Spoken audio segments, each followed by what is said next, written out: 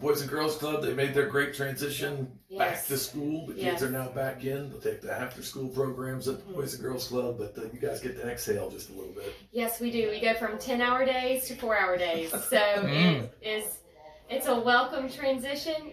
You know, our last day, we take 2 days off for the kids to have open houses, and then we spend, I told Spencer, the kids leave at 6:30 in the summer, and we had the full cleaning crew in at 6:35.